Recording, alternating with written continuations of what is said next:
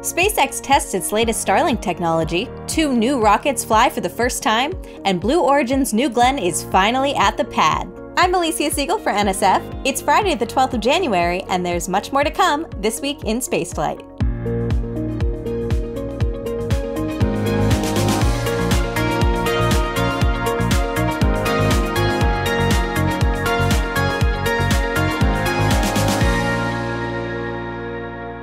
Blue Origin has rolled out a New Glenn first stage booster to its launch pad at the Cape, and what's more, all of its components are now at the hangar. Now, a quick disclaimer for this rollout is 100% not for a launch. In fact, that may not happen until much later this year. But truth be told, this is quite an amazing sight as it confirms what we all thought. New Glenn is real, and there's already a ton of hardware for it. Now, yesterday we released a much more detailed video about this roll and all the hardware that's coming down the line. However, since that video was published, we now have even more news from Blue Origin's new CEO, David Limp. The news came through a post that Limp had published on LinkedIn talking about this move, but the post also included a picture of the rocket's second stage inside of the horizontal integration facility at the launch pad. The stage has its pair of BE-3U engines attached and seems complete enough to perhaps be able to undergo cryogenic testing. The engines may not even be actual flight hardware either, as the mount that they're attached to says not for flight, but they could also be complete enough to at least be able to interface with the second stage systems. Right next to this second stage is also the transporter erector that will be used to stack the vehicle and roll it out to the launch pad once complete. And speaking of that, we've now seen the booster inside of the hangar, the second stage inside of the hangar, and last month we saw the rocket's fairing also inside of the hangar. These are all complete enough that perhaps Blue Origin could mate them all together and roll them out to the pad for the first time. As mentioned before, while both first and second stages are not configured for the flight, they appear to be complete enough to be able to receive cryogenic fluids. Cryogenic tests of the full rocket on the pad would allow Blue's teams to test the ground systems with an actual vehicle on it, and it would also allow them to test the stages while joined together. All in all, this bodes well for a potential launch of New Glenn towards the end of the year, and we sure hope to see a lot more progress in the future. We'll be keeping an eye on you, Blue Origin. And now let's take a look at this week in launches. Starting off the week, we had the launch of a Kuaizhou 1A from China.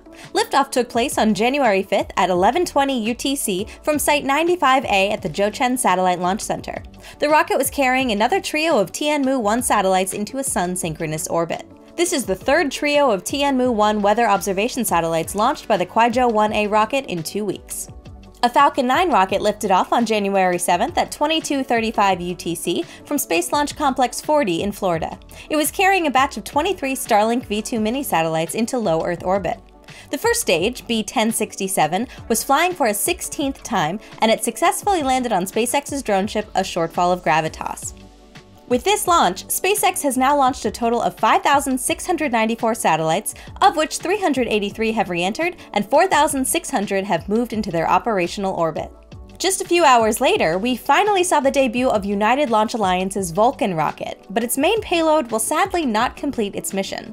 Liftoff took place on January 8th at 7:18 UTC from Space Launch Complex 41 at the Cape Canaveral Space Force Station. This first flight of Vulcan did not carry any mass simulators, but rather an actual payload, 2 in fact. The rocket was carrying Astrobotic's Peregrine lunar lander as its main payload, and as a rideshare, Centaur had attached to it the Celestis Memorial Spaceflight's Deep Space Voyager mission. The liftoff and initial ascent went successfully, with the GEM 63XL solid rocket motors performing as expected and being jettisoned on time. Blue Origin's 2 BE-4 engines on Vulcan's booster successfully fired for the completion of the nearly 5-minute-long boost phase, something that bodes very well for the company's New Glenn rocket. Our photographers in Florida were able to capture the awesome blue flame of these engines and the fury of the GEM 63XL motors as Vulcan lifted off. This included the funny smiley face that the mock diamonds from the BE-4s formed during liftoff, and on this streak shot from Sawyer, you can see how the color of the plume goes from the bright white of the solid motors to blue once those were jettisoned. Vulcan's boost phase put the Centaur 5 and its payloads into space, and at well over half the speed needed to reach orbit. Centaur then successfully conducted a 10-minute burn of its 2 RL-10 engines to insert itself into a parking orbit. This was followed half an hour later with a 4-minute burn to send the Peregrine lunar lander into a highly elliptical orbit around Earth. Centaur then performed another burn afterward that put it and the Celestis Memorial in a heliocentric orbit. Astrobotic's Peregrine lander successfully separated from the Centaur, but after that, an anomaly occurred, so the lander will not be able to land on the moon. The company quickly shared the news on social media, where it has since been openly talking about the progress of the mission over the past few days. Thanks to this transparency, we now know what may have happened with Peregrine up to this point. Shortly after separation, teams initialized the lander's propulsion system, essentially turning on systems and cycling valves to make sure that all worked. According to the company's hypothesis, it was at this point that a valve between the helium pressure system and the oxidizer tank failed to reseal after it had been activated.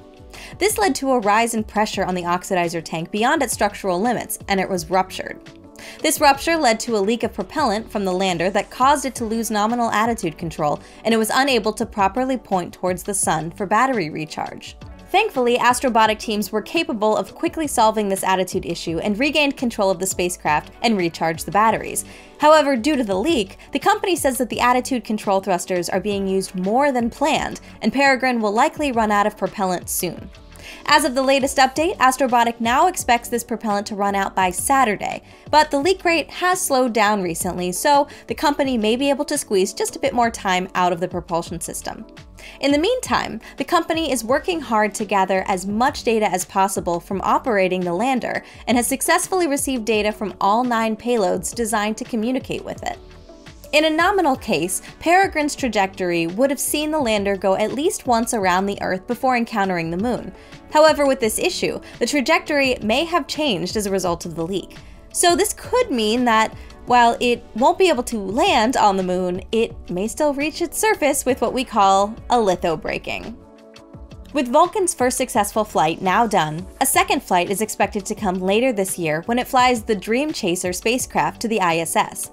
After that, the rocket will be able to be certified to carry military payloads and carry them out. This week, we also had the launch of a Chang'e 2C carrying the Einstein probe into low Earth orbit. Liftoff took place on January 9th at 7:03 UTC from Launch Complex 3 at the Xichang Satellite Launch Center in China. The Einstein probe is a wide-field X-ray observatory built by the Chinese Academy of Sciences in collaboration with the European Space Agency, who's contributing part of an instrument for the probe, as well as ground station and science data support. Its lobster eye optics system will enable this observatory to have an unprecedented field of view of 3,600 square degrees, the greatest of any X-ray observatory. Another Kuaizhou 1A launch took place on January 11th at 3:52 UTC from Site 95A at the Zhoushan Satellite Launch Center.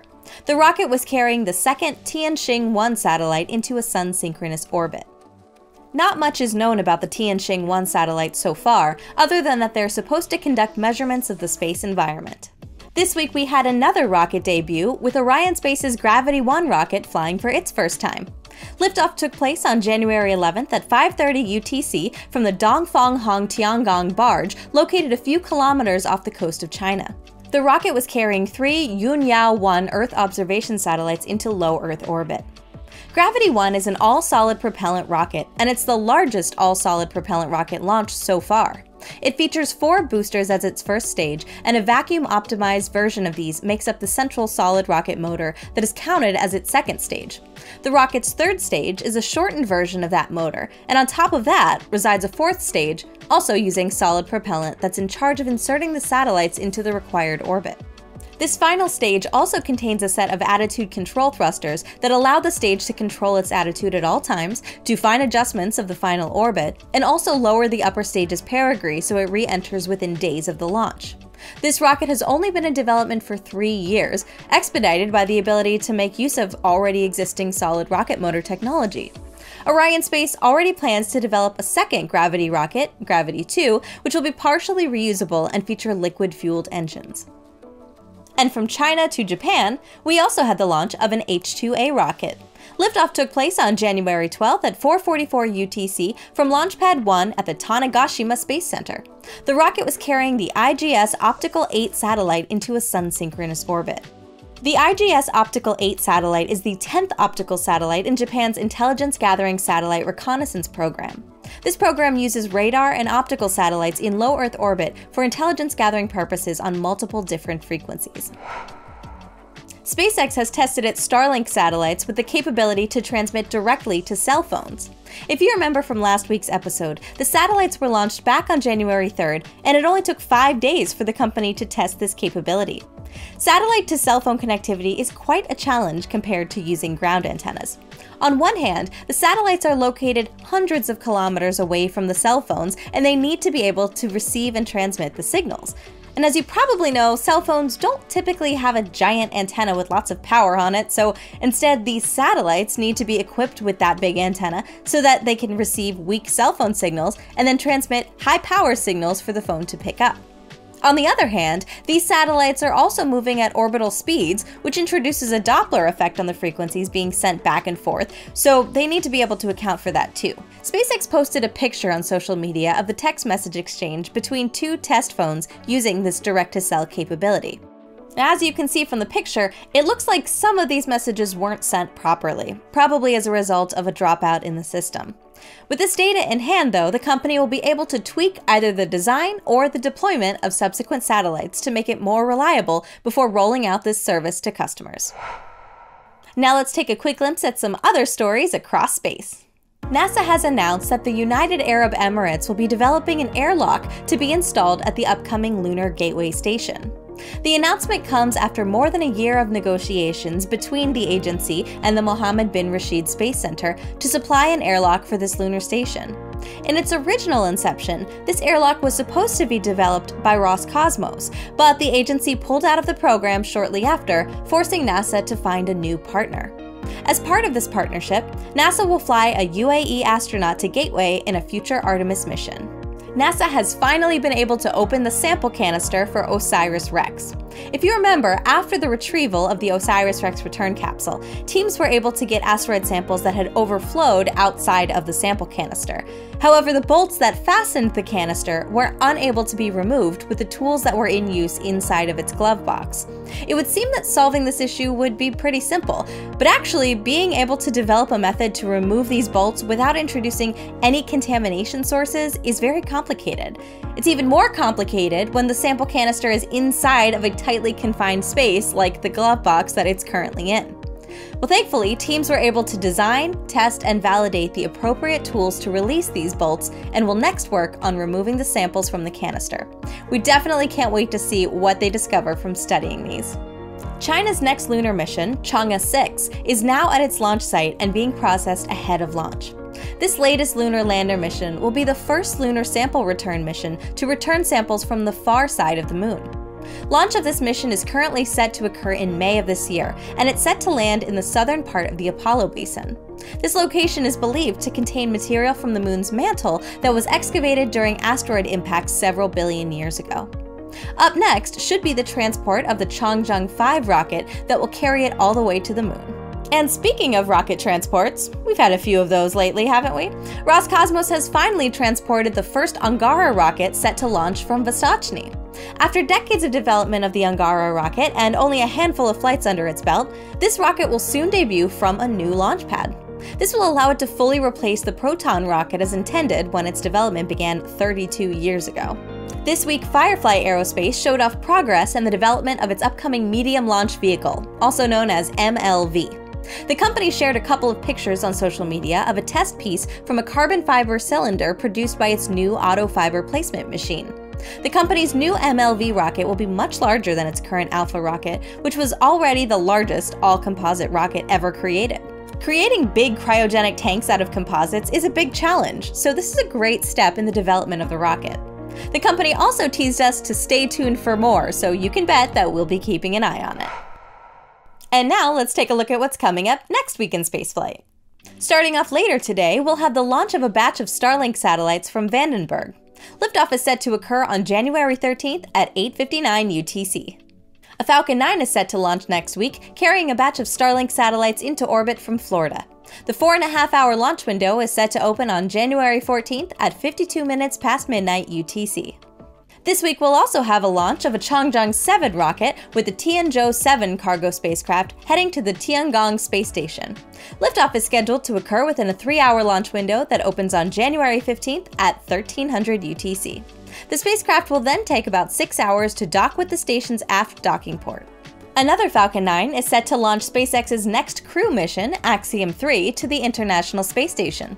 Liftoff of Falcon 9 with Crew Dragon Freedom is set to occur on January 17th at 2211 UTC.